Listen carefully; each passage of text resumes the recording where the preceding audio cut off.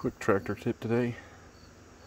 If you need to move your trailer around the yard and you're using a drawbar like this, but don't have a way to keep it from rolling back and forth and coming off of there, just bring your top link down, adjust it to the length, and that'll keep it secure.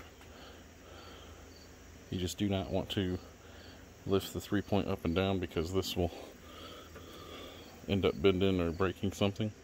But in a pinch, this works pretty well just to get your trailer moved around if you don't have one of the 3-point hitches.